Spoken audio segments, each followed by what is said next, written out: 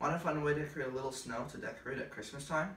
It could be entertaining to make in front of people, or to have it already displayed for a cool effect.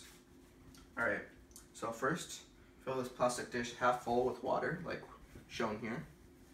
Next, measure out 1 cupful of the Insta Snow Powder.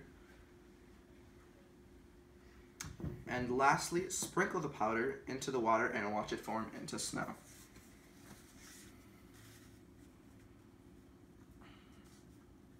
Alright, so this will last for about a month or more. So spray water on it every few days to fluff it back up. Seal the snow in a Ziploc bag to keep the water from evaporating. And put the bag in the freezer to make it cold like real snow. So for uses, place it on a fun holiday colored surface like we did here.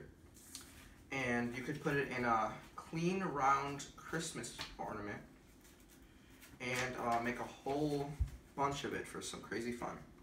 Maybe you could add food coloring or glitter to it. We have not tried that yet, but for improved we would. This is non-toxic, but you should not eat it. You can throw it away, keep it off walking surfaces because it is really slippery. It is a water-based, so it may damage wood or objects without surface protection.